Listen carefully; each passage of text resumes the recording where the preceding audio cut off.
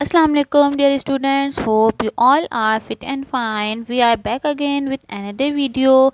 I am your science teacher and my name is Miss Dua. As you know, we have studied 2 chapters in previous videos with assignment. Hope you have done your homework.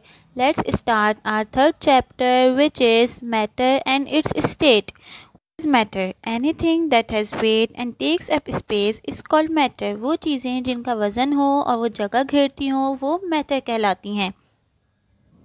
Because matter there are many different kinds of things in the world. हमारी दुनिया में बहुत सारी मुख्तलिफ़ किस्म की चीज़ें हैं। They are of different shapes, जिनकी शेप्स मुख्तलिफ है, साइज़ उनका साइज़ मुख्तलिफ है, एंड कलर्स और उनके कलर्स भी मुख्तलिफ हैं। सम आर हार्ड, कुछ हार्ड हैं यानी सख्त हैं। सम आर सॉफ्ट, कुछ नरम हैं। सम आर वार्म, कुछ गर्म हैं। एंड सम आर कोल्ड और कुछ ठंडी हैं। दे मे बी वेट और ड्राई, कुछ गीली हैं और कुछ खुश्क हैं। रफ़ और स्मूथ, यानी रफ़ यानी थोड़ी खुरदुरी हैं और स्मूथ पूरी प्लेन है। All this things look and feel different from each other. ये तमाम चीज़ें एक दूसरे से मुख्तलिफ दिखाई देती हैं। All thing in the world have wait and take up space. जितनी भी चीज़ें हैं दुनिया में उन सबका अपना वज़न होता है, वो जगह घेरती हैं। Anything that take up space and has wait is called matter. वो चीज़ें जिनका वज़न हो और वो जगह लेती हों वो मैटर कहलाती हैं। Matter is made up of very tiny particles called atom. Matter atom के छोटे छोटे पार्टिकल्स ज़र्रात से मिलकर बने हैं। There are millions and millions of atom in a tiny grain of sand. रेत के छोटे से ज़र्रात में भी एटम्स की तादाद बहुत ज़्यादा होती है। ऑफ मैटर, मैटर की states. Matter can be found in 3 forms और स्टेट। मैटर 3 स्टेट या फॉर्म में हासिल हो सकता है। The state of matter depend on the arrangement of its particle and also on the amount of space between them.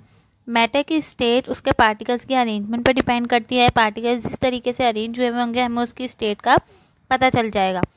Matter can be in solid form, matter solid form में भी हो सकता है। सॉलिड यानी बर्फ़ की फॉर्म जो होती है। In liquid form, liquid form में भी हो सकता है। और in the form of gas, और गैस फॉर्म में भी हो सकता है। रॉक इज़ सॉलिड, रॉक यानी चट्टान जो है वो सॉलिड फॉर्म है। Water is liquid, water liquid form है। And oxygen is a gas, और ऑक्सीजन गैस फॉर्म है। Solid, solid in a solid the particles are close together. Solid form में पार्टिकल जो हैं होते हैं वो एक दूसरे के बहुत ज़्यादा करीब होते हैं। They are link to each other and are arrange regularly. वो एक दूसरे से अटैच होते हैं और रेगुलरली अरेंज्ड होते हैं। There for a solid has a fix volume and a fix shape. यही वजह है कि सॉलिड की जो वॉल्यूम है वो फिक्स होता है और उसकी शेप भी फिक्स होती है। जैसे आपको नज़र आ रहा है इसमें सॉलिड के पार्टिकल्स एक दूसरे के साथ बिल्कुल अटैच हुए हुए हैं, अरेंज हैं एक साथ, ठीक है। उसके बाद जो हमारी नेक्स्ट है liquid. In a liquid the particles are close together but they can slide over one another with in a certain limit.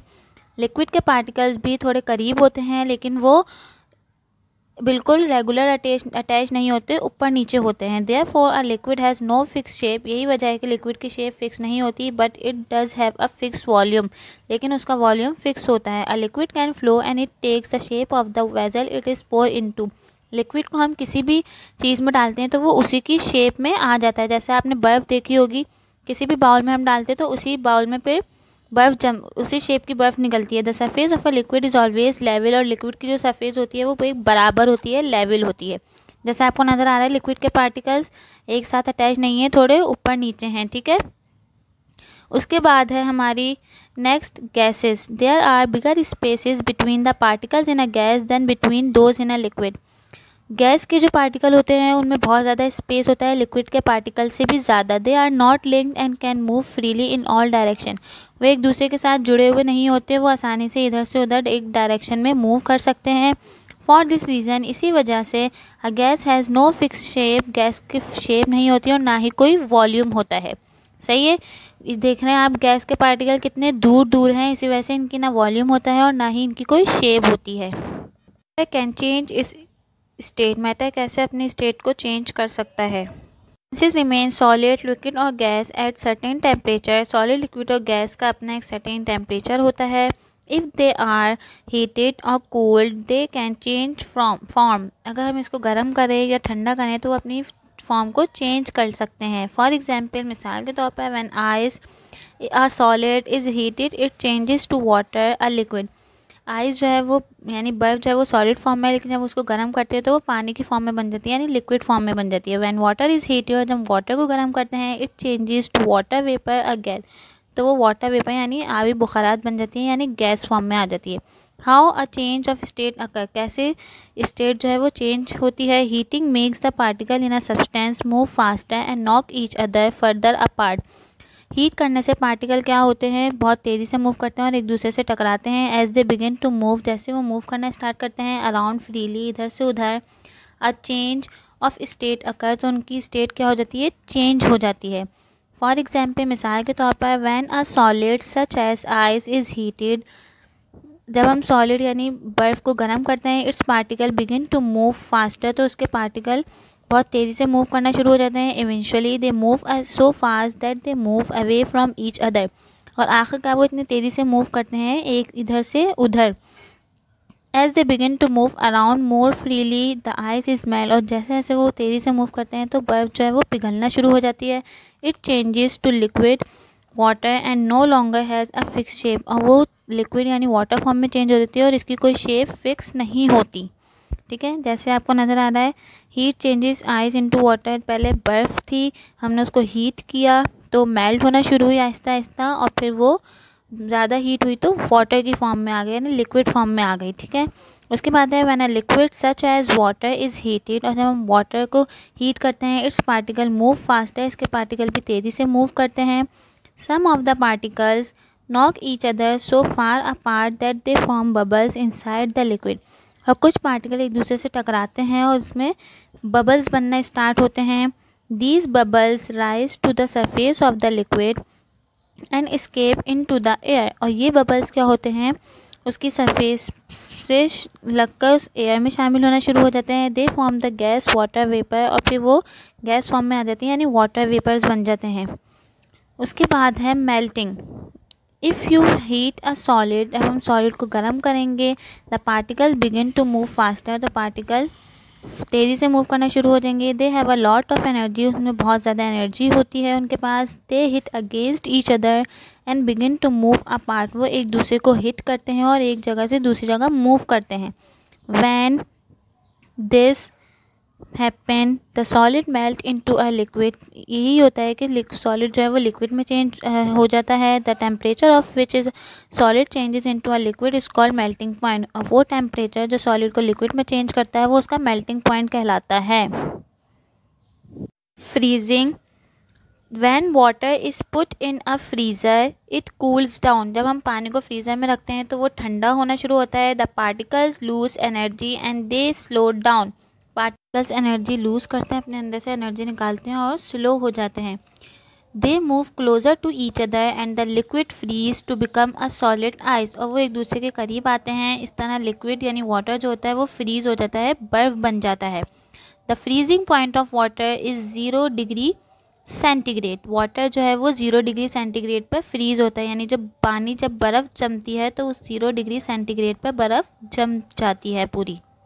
Boiling, when water is heated bubbles appear and on its surface as it begin to boil, जब हम water को heat करते हैं तो उसमें bubbles बनना शुरू होते हैं, इसका मतलब है कि वो बॉयल होना शुरू हो गया है। The temperature at which a liquid boil is called boiling point, और जिस टेम्परेचर पर पानी बॉयल होता है वो उसका बॉइलिंग पॉइंट कहलाता है।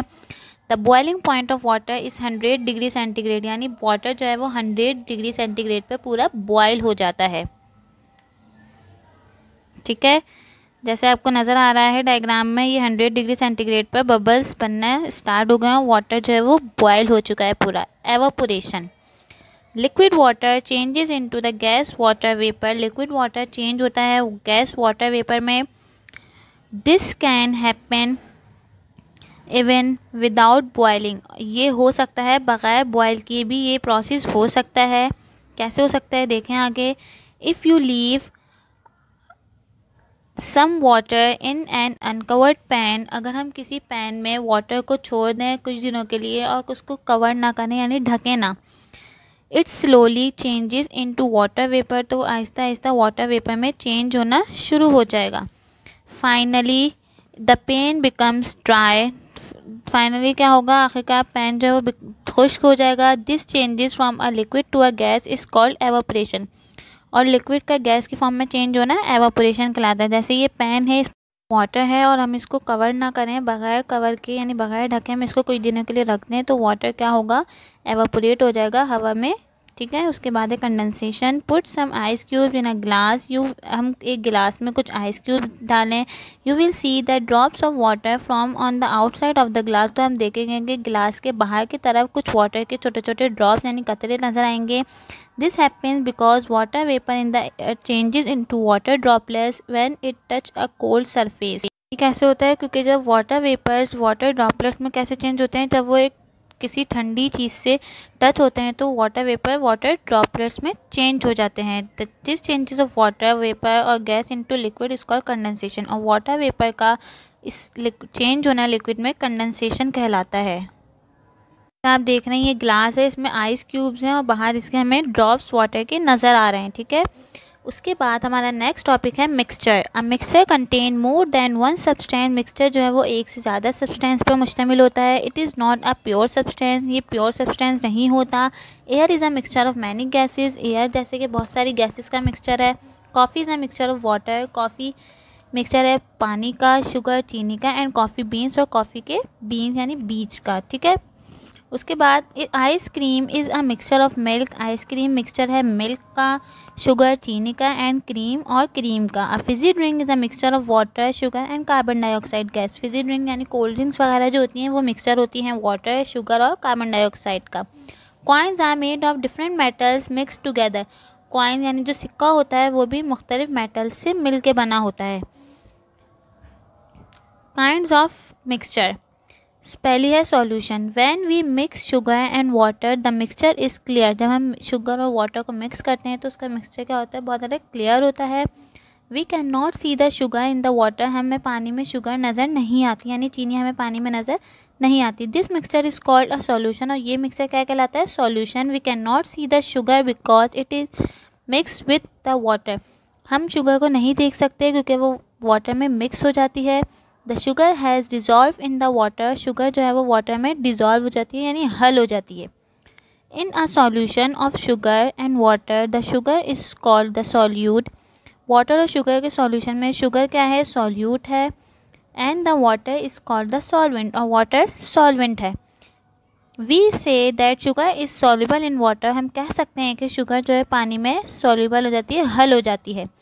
Salt is also soluble in water. Salt यानी नमक भी पानी में आसानी से हल हो सकता है। Sugar and salt are more soluble in hot water then in cold water.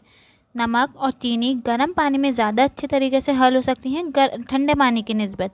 This means that more sugar और salt will dissolve in hot water then in cold water.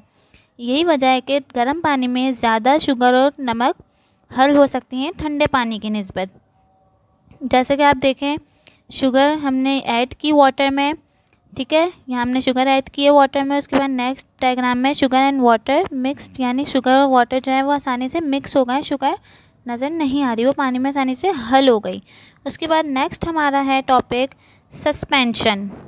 Suspension, some substances are not soluble in water. कुछ substances ऐसे होते हैं जो पानी में हल नहीं होते।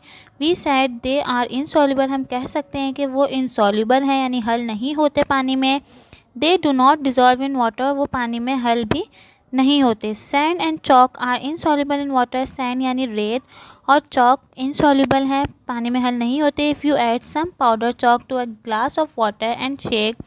अगर हम चॉक का कुछ पाउडर पानी के ग्लास में डालें और उसको हिलाएं, यू विल सी, हम देखेंगे, white specs in the water. पानी में हमें चॉक के पाउडर नज़र आएगा वाइट कलर का। ठीक है, the chalk is insoluble in water. Chalk पानी में हल नहीं होती। It has not dissolve in water. वो पानी में डिज़ोल्व नहीं होती। We call this mixture to uh suspension. इस मिक्सचर को हम सस्पेंशन कहते हैं। जैसे आपको नज़र आ रहा है यहाँ हमें चॉक के पाउडर पानी में बाकायदा नज़र आ रहा है क्योंकि वो हल नहीं हुआ इसलिए हमें नज़र आ रहा है। उसके बाद है emulsion. Add some cooking oil to a glass of water and shake it. हम एक पानी के गिलास में थोड़ा कुकिंग ऑयल डालें और उसको हिलाएं। You will see that the water becomes cloudy. तो हम देखेंगे कि पानी क्लाउडी यानी उसमें थोड़े झाग बन जाएंगे। Oil is not soluble in water, तेल पानी में हल नहीं होता। Oil and water do not mix properly, पानी और तेल मिक्स नहीं हो सकते। We call this type of a mixture N emulsion, और इस टाइप के मिक्सचर को हम इमल्जन कहते हैं। जैसे आप डायग्राम में देखें हमें वाइट वाइट नज़र आ रहा है, तो ये क्या है, ऑयल और वाटर आपस में मिक्स नहीं हुए, जिसकी वजह से वो क्या हो गया, वाटर क्लाउडी हो गया थोड़ा, ठीक है। उसके बाद है if you leave the emulsion on a shelf for some time you will see that the oil comes to the top of the water. अगर हम इस प्रोसेस को कुछ दिनों के लिए यानी ऑयल को पानी में डालकर कुछ दिनों के लिए छोड़ दें तो हम देखेंगे कि ऑयल कुछ दिनों बाद वाटर के ऊपर आ जाएगा, यानी उसकी तह पर आ जाएगा। Alloy, a mixture of different metal is called an alloy. मुख्तलिफ मेटल का मिक्सचर्स एलॉय कहलाता है।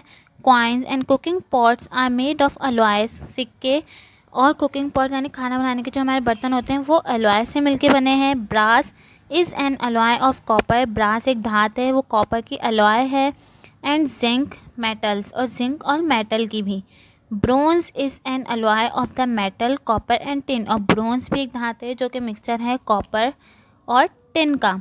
जैसे आप देखें एग्जाम्पल है एलॉय की, ब्रास, कॉपर, ब्रोंज, ये सब मिक्सचर हैं मुख्तलिफ मेटल्स का। Separating mixtures, there are many ways of separating mixture. Mixture को सेपरेट करने के लिए मुख्तलिफ रास्ते हैं, बहुत सारे तरीके हैं। पहला है bye filtering. Bye filtering is a way to separate a solid from a liquid. Filtering वो रास्ता है जिससे हम सॉलिड और लिक्विड को अलग अलग कर सकते हैं। Sand can be separated from water bye filtering the mixture through a filter paper. रेत को हम पानी से कैसे अलग कर सकते हैं, फ़िल्टर पेपर के ज़रिए, ठीक है। फ़िल्टर पेपर होता है, उसके ज़रिए हम रेत और पानी को अलग कर सकते हैं। The water will pass through but the sand will be left on the filter paper. हम फ़िल्टर पेपर को रखेंगे और उसके ऊपर से वो सॉल्यूशन पास करवाएंगे तो पानी उसमें से गुजर जाएगा, लेकिन रेत क्या होगी, फ़िल्टर पेपर पर रह जाएगी, जिसकी वजह से पानी और रेत अलग अलग हो जाएंगे, ठीक है। जैसे आपको ये डायग्राम नज़र आ रही है कि ये फ़िल्टर पेपर रखा हुआ है, हमने इसमें से सॉल्यूशन को पास कराया तो पानी अलग हो गया और सैंड क्या हो गया, फ़िल्टर पेपर पर रह गई। तो इस तरह दोनों चीज़ें अलग अलग हो गई। ये फिल्टरिंग था। अब है बाय एवापोरेटिंग।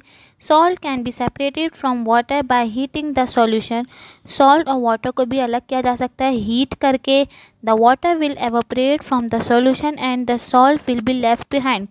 वाटर हीट होने के बाद एवापोरेट हो जाता है यानी हवा में शामिल हो जाता है, फिर क्या बचेगा, सॉल्ट हमारे पास बच जाएगा। इस तरह दोनों मिक्सचर अलग अलग हो गए। जैसे आपने देखा वाटर में सॉल्ट है, हमने इसको हीट किया, वाटर एवापोरेट हो गया एयर में, सॉल्ट हमारे पास रह गया। Stirring with a magnet. Magnet के जरिए कैसे मिक्सचर को अलग कर सकते हैं। A mixture of sand and iron filings can be separated by stirring the mixture with a magnet. Iron और सैंड, आयरन फिलिंग्स और सैंड के मिक्सचर को हम मैग्नेट के जरिए अलग कर सकते हैं।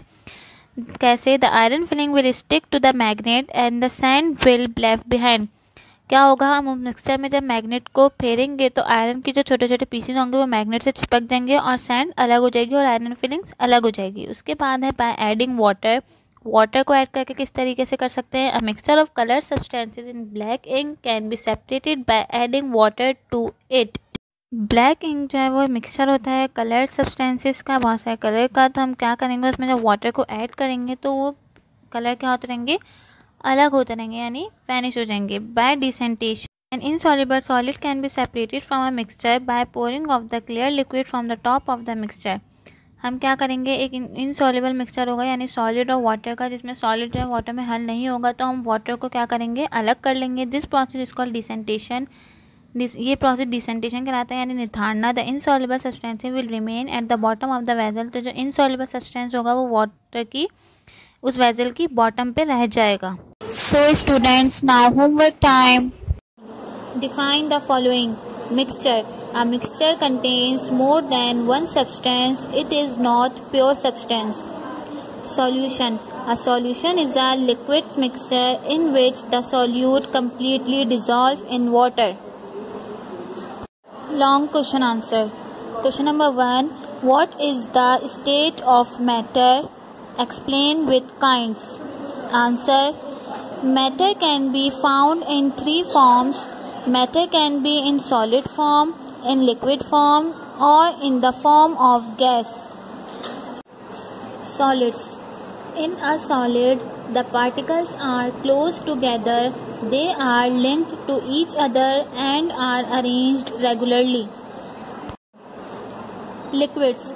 In a liquid, the particles close together but they can slide over one another within a certain limit. There are bigger spaces between the particles in a gas than between those in a liquid. Question number 2. Describe how can change of state occurs. Answer. There are 3 change of state occurs: melting, freezing, boiling. Melting. If you heat a solid, the particles begin to move faster. They have a lot of energy. They hit against each other and begin to move apart. Freezing. When water is put in a freezer, it cools down. The particles lose energy and they slow down. They move closer to each other and the liquid freezes to become a solid, ice. Boiling. When water is heated, bubbles appear on its surface as it begins to boil. The temperature at which a liquid boils is called its boiling point. Short question answer. Question number 1. What is matter and what it is made of? Answer. Anything that takes up space and has weight is called matter. Matter is made up of very tiny particles called atoms. Question number 2. What is suspension? Give an example. In a suspension, the particles of the solute do not dissolve in the solvent but remain suspended. Example, chalk in water. Question number 3. What is an emulsion? Answer. An emulsion is a milky mixture of oil and water. A mixture in which substances do not mix properly is called an emulsion. Question number 4. Why is a mixture of sugar and water a clear solution? Answer. It is a clear solution because sugar has completely dissolved in water. What is an alloy? Answer. A mixture of metals is called an alloy. For example, brass is an alloy of copper and zinc. Question number 6. Describe how you would separate a mixture of sand and water. Answer. A mixture of sand and water can be separated by filtering it. Question number 7. Describe how you would separate salt from seawater. Answer. A solution of salt and water can be separated through evaporation of water by heating. Question number 8. Describe how you would separate a mixture of sand and iron fillings. Answer. A mixture of sand and iron fillings can be separated by stirring it with a magnet. Number 1. Air is a mixture of many gases. Number 2. Fizzy drinks contain sugar, flavoring, water and carbon dioxide gas. Number 3. When sugar dissolves in water, we cannot see it. Number 4. The sugar in a solution is called the solute. Number 5. Water is a solvent for sugar and salt. Number 6. Sand does not dissolve in water. Number 7. Chalk is insoluble in water. Number 8. Coins are made of alloy of metals. So students, we have done all the work of this chapter. Thank you.